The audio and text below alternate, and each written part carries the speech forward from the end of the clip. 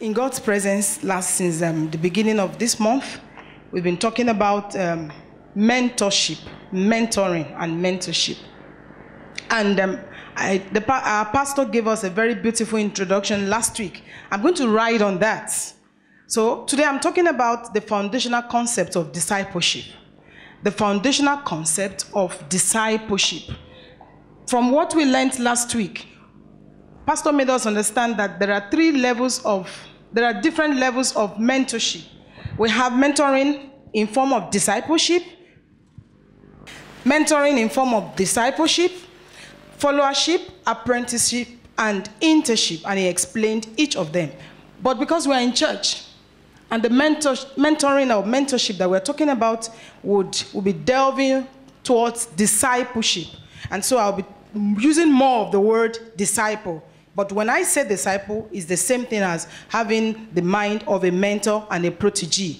And so who is a protege? I love what I found. A protege is a person who is guided and supported by an older or more experienced or influential person. Supported. Please take note of those words. Guided by an older or more experienced or influential person. And then another definition that surprised me, it says a protege is one who is protected, cover in front. And then when we go on in the lesson this morning, you will understand that the meaning of the word protected. When you are supported and guided, you are protected from falling. You are protected from making mistakes. I remember what Brother Solomon said last week. He says experience is the best teacher, but sometimes you don't need to learn from your own experience. You learn from the experience of others. So in other words, you are then protected because you are learning. You are leaning on the experience of an older or an experienced or a more experienced person. And the mentoring process, as explained last week, involves the mentor, the mentee. Of course, you understand too, the mentee is the same thing as protege or the disciple, and then mutual consent. And it is totalitarian. I love, when Pastor explained it last week, he said for discipleship or for mentoring process to be successful, it must be totalitarian. What does that mean? It must be total, not an aspect. It's every aspect of your life that is open to discipling, open to mentoring for you to be successful or for you to be protected. People who don't do well, we all know that, at following, cannot do well at leading. And so the concept of mentoring is to help you, to guide you, to support you, to prevent you from falling. And so, like I said, for spiritual purposes, we'll be talking more about discipleship. 1 Corinthians 11 verse 1. 1 Corinthians 11 verse 1.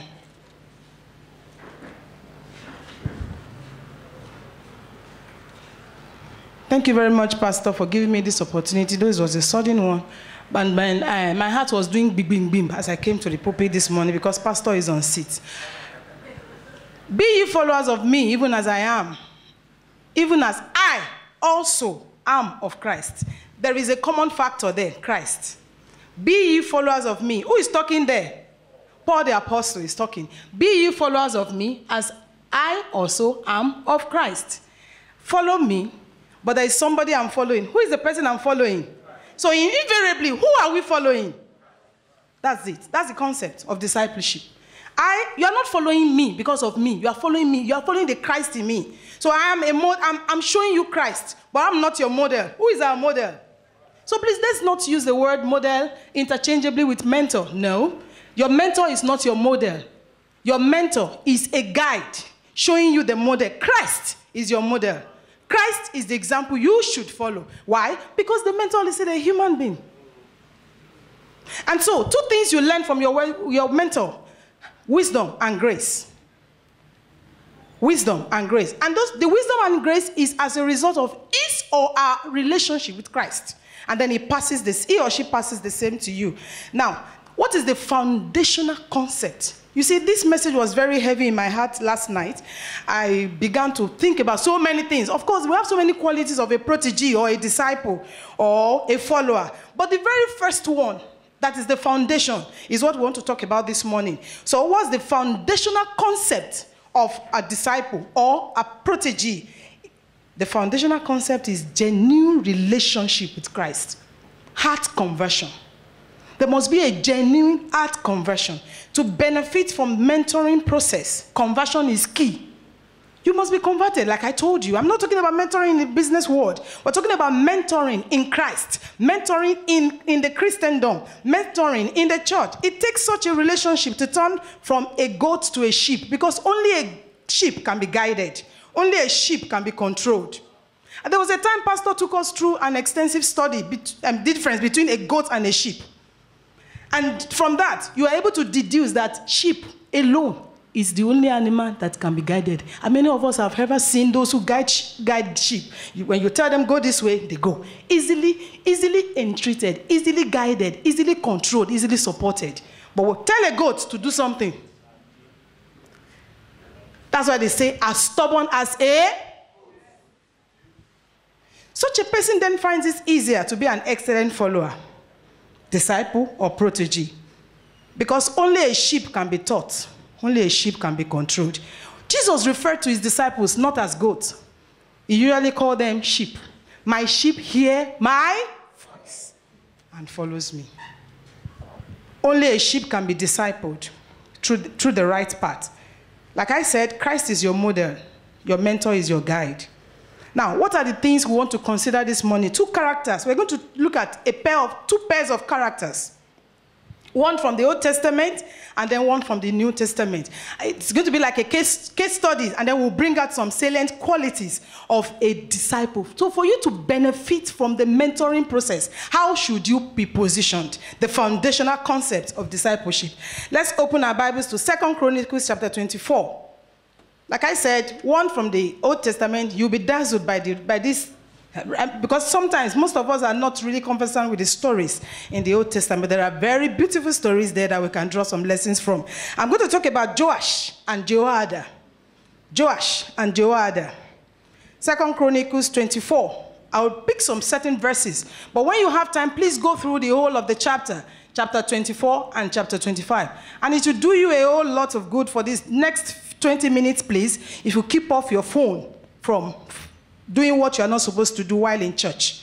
Joash was 7 years old when he began to reign. And he reigned 40 years in Jerusalem. His mother's name also was Zibiah of Beersheba. Joash did that which was right in the sight of the Lord all the days of Jehoiada, the priest. Let me give you a background. At this time, during this period, the Israelites were falling and rising, different kings. And if you are taking time to study this very particular Chronicles, it talks about kings who did right in the sight of God and kings who did not do right, and then those who did right but not with their whole hearts. So many stories. But now, this story is talking about a very wicked woman, Natalia, who was reigning, and then she had killed everyone. But they hid Joash. Jehoiada was the priest, was an uncle, was the husband of the aunt of Joash. And Joash was from the lineage of Jehoshaphat. So he had a little light of righteousness in him, so to say. And so they hid him for 6 years in the temple. And because the people were not used to going to the temple at that time, they were following Baal. So it was easy for him to be hidden. And you can imagine, while he was hidden in the temple, he would have been trained. Proverbs 22 verse 6, train up a child in the way he should go. And when he's old, he will not depart from it. He would have been trained. Because the first 7 years of a child is very important. So at the age of 6, he had an understanding of what it meant to serve God. And so that was the background of this story. Now, let's look at verse 14. Verse 14, like I said, I'm going to be reading certain aspects. Now, let's look at verse 3. And Jehoiada took for him 2 wives, and he begat sons and daughters. So when Joash became a king, he was a child. Jehoiada was the priest. But rather than just being the priest, he was his mentor. He was his guide. And everything that Joash did, there was nothing he did that wasn't without the consent of Jehoiada. There was even another aspect that the Bible talked about Joash and King Joash and Jehoiada. And that was how the relationship was until Jehoiada died.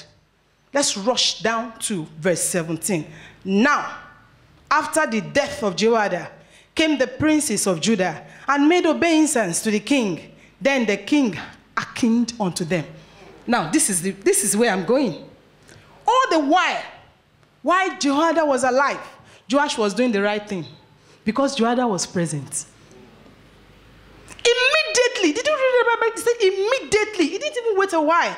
The king, the other princes came. Of course, they were almost at the same, age range. And then they came, they acted on him. You know, when you are reading the scriptures, if you are very artistic, you can put some drama into it. They must have told him, now, thank God you are free from the clutches of that old man. All the while he was here, you couldn't do what was really in your heart. Now, he is gone. Thank God you are free. Now listen to us. And they gave him an advice. If you go through the scriptures, immediately he died, lots of things changed. And in verse 22, then Joash the king remembered not the kindness which Jehoiada his father. Did you hear? His father. He was no longer a mentor. He was no longer a guide. He was a father. Your mentors are like your parents, your spiritual parents. And so the scriptures specifically said Jehoiada his father, not his biological father, had done to him, but slew his son. Can you imagine the deterioration of Joash? He became so wicked that he killed Zechariah, the son of Jehoiada the priest. He forgot everything he had ever learned. What went wrong? What went wrong was that he was not following Jehoiada with his heart. There was no heart change. There was no conversion. You can be tamed. Your being tamed does not mean you are changed. You can be checked. Your being checked does not mean you are converted. The structures on ground can tame you. The church structures can tame you, can check you. Yes, I remember. Brother Mentor Uche is there. Oh, Mentor Olumide is there. He has always told me this. Mentor Emmanuel is there. Mentor Ruth, she must not hear. She will use English to finish me. You are being checked. You are being tamed, but you are not changed. Seek for a change. It is the change in your heart that will stand for you when your mentors are no longer there. Did you remember what story the pastor told us? He went to a village far away from Lagos. Nobody was there. Pastor Sam was not there. No one was there that knew him. He would have done anything to get away with it. They don't write it on the face now. And he will come back to Lagos and he will be blasting as usual. But something had gone wrong. And heaven has taken notice. And did you know what somebody said? He says, it's not your sin. Of course, we have been forgiven long before we even sinned. But God will never promote you because he will know that you are not ready to leave that class. And then you will not be ready for the next level. So he will heaven will not cast you out, but you are the one delaying yourself. They were together. The influence did not impart on the king at the time most crucial. How do you know when there is influence? When the influencer is no longer there. Then you will know how deep-rooted was that influence. There wasn't any positive influence on him. He still followed the negative influence of his mates. What are you doing in your office? The eyes of the mentors cannot reach you. Cannot go with you to your places of work, to your offices, to your school. That is why you need a heart conversion. Because there's an eye that cannot be caged. There's an eye that never closes. There's an eye that cannot be taken out. That is the eye you should seek to please. Now, what caused Joash's problem? Immaturity. He was only following instructions. Very hypocritical. Do you remember what Brother Solomon said yesterday? Last week, I started pondering on that. I've never seen Jesus in that light before. What other better, greater mentor would Judas have asked for? But do you know what? He and Joash are the same. They didn't follow with their hearts. They were only following instructions. They were only following the people. His heart was not right with God. Do you know the meaning of Jehoiada? Jehoiada means knowledge of the Lord. But the knowledge of the Lord was not given to Joash because of the state of his heart. Joash could not access the knowledge of the Lord. You can only access the wisdom and grace of your mentors if you have the right attitude. And the right attitude can only be as a result of the right heart. And no heart can be right except it's right by the blood of Jesus. Do you know what Charles Spurgeon said about this? He said if there had been that work of grace within his soul, that's within Joash's soul, where there appeared to be in his life. Now, this is a difference. There should be a heart change, a soul change that translates into a life change. It is not in the paparazzi we do that shows that your life has changed. So if there had been a soul change, just as there was, apparently, physically, in the life of Joash, he would not have turned aside as he did. For where a work of grace is real and true, it is known by its abiding influence throughout the whole of life.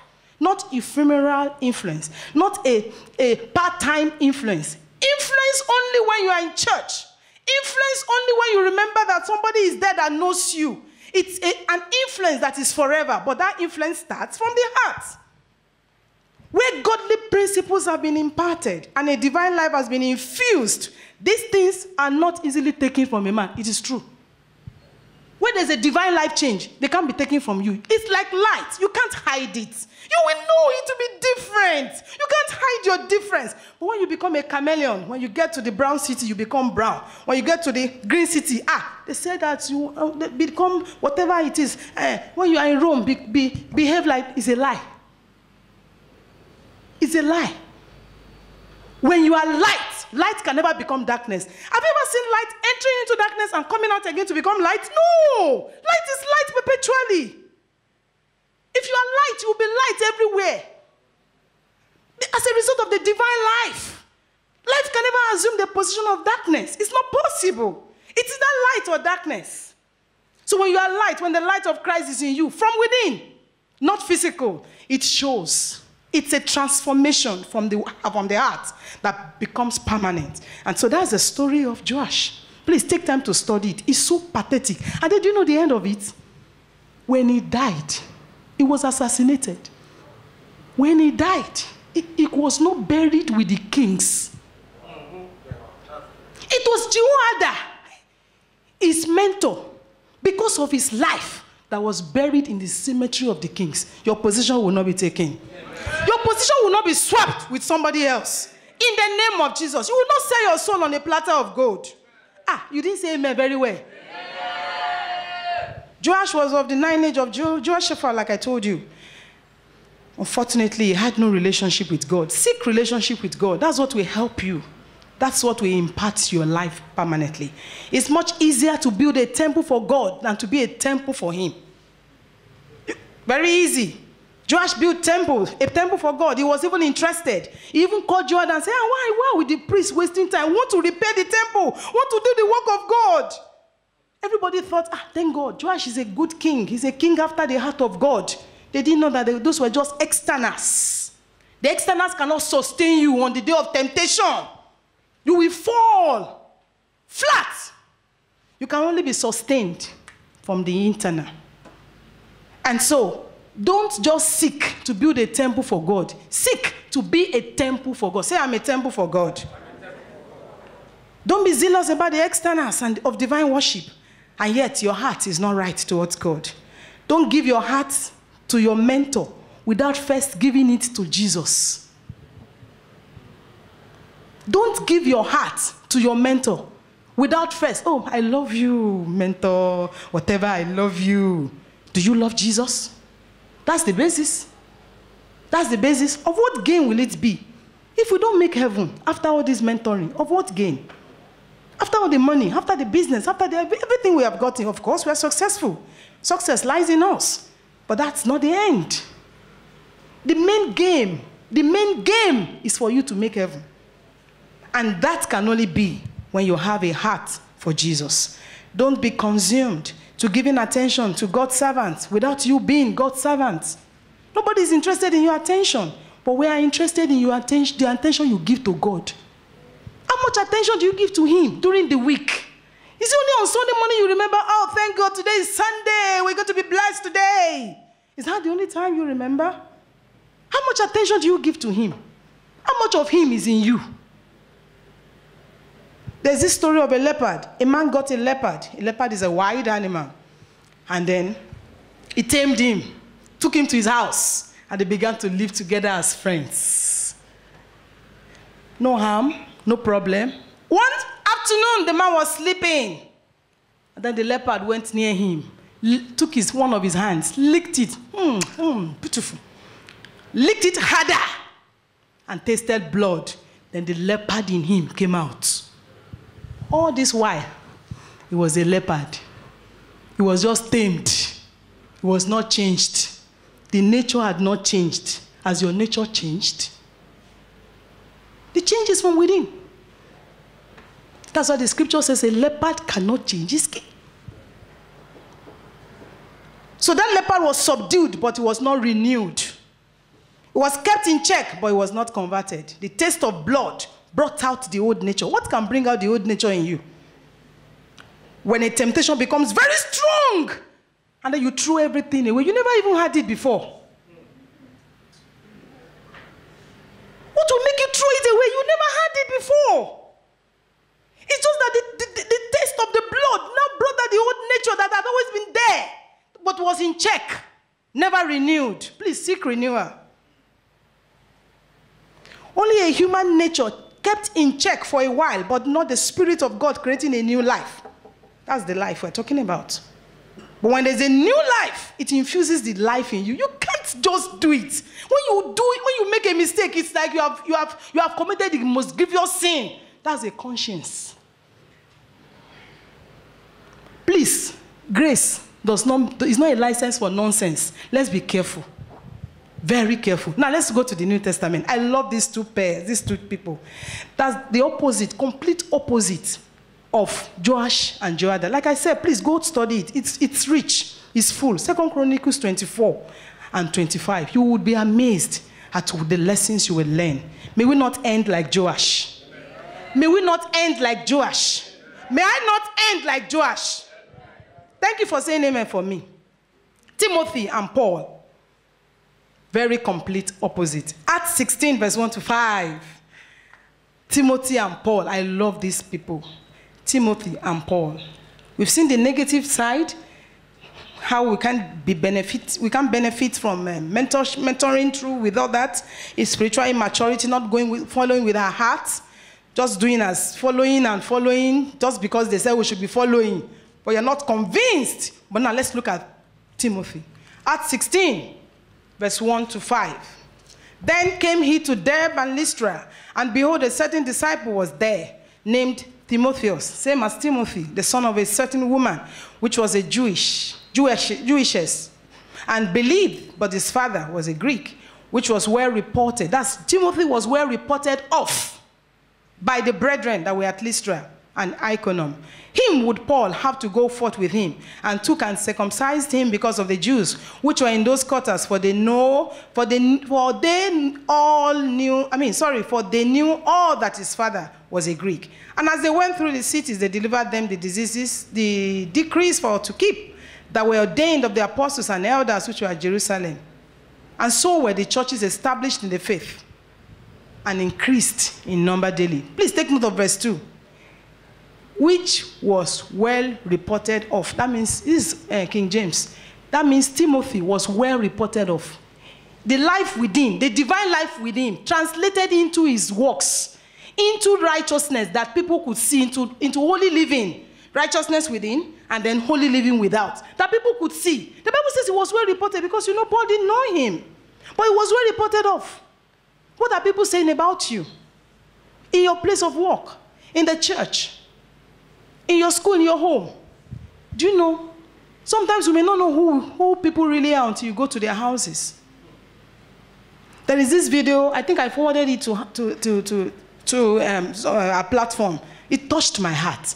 The young lady alighted from the Okada and then entered into an argument with the Okada man and rained curses on him.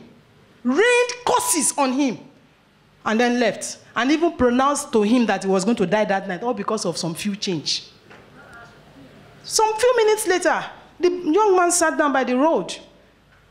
And then two people came to minister to him, preaching Christ to him. And one of them, maybe that's how they do theirs. Because I said, why should he wait for someone to come and pray, for someone to give his life to Jesus? She now said, I preached to you, but my senior evangelist is coming to pray for you. Unfortunately, when the senior evangelist came, guess who it was? The lady that had just caused the Okada man. And then the man said, you? Never. Because she even told him that was a good day. That was a good day. Those curses are terrible. That if it was not on a good day. So the man now said, this person If this is the one that is going to pray for me, I will rather not have that Jesus. And threw the tract away.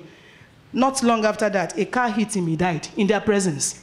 Because of the curse, she said, you will die tonight, or because of 200 naira. Which was well reported. Are you well reported? Timothy was well reported. Foundational concept of discipleship. Do you know that it was easy for Timothy to follow? Because he already had a heart for Jesus. The scripture talks about him as having a genuine faith in Christ. That was why it was easy for him to follow Paul. One of the greatest lessons we can learn from Timothy is to practice genuine faith. Please practice genuine faith. Don't be a fake. And you know the unfortunate thing, no matter how close your mentor is, your mentor doesn't really know your heart. But there is a one who sees all hearts. Before him, everything is open. The scripture says before him, with whom we have everything to do. He knows. Timothy had a spiritual background. But he didn't just have a background. He had a heart ground. Many of us have spiritual background. But there are children of pastors who fake salvation. Yes, it's very easy to conform. Walk like this. Dress like this. And when they get to the university, we have people living dual lives. Very easy to live dual lives. Oh, very easy. Go to the university, you see them. Ask many of them. Their parents are superintendents. Unfortunately, pastors. Please, have genuine faith. Timothy was converted. Today, there's an erosion of conversion. Everybody is a Christian. I was talking to a parent last week. The child was caught. You know, children would always be children. And so she just began to take things that were not hers. So we had to invite the mother. The mother is a grounded child of God. So I told her, this is just take it up as a prayer point. And then I told her, I said, I'm happy that you are a child of God. I don't want to say a Christian. I don't like using that word again. It has been commonized. I prefer to say you are a child of God. Who is a child of God? Converted. He's converted. He has genuine faith in Christ. Genuine faith. Very, very genuine. He knows it. No man knows you except yourself. And that faith was evidenced in Timothy. It was evident in his conduct and testified of by others. I love what we were told some weeks ago in the ministerial college. We are justified by faith before God, but we can only be justified by works before men. I'm a Christian. I am a child of God. It is not by your speaking in tongues who we know.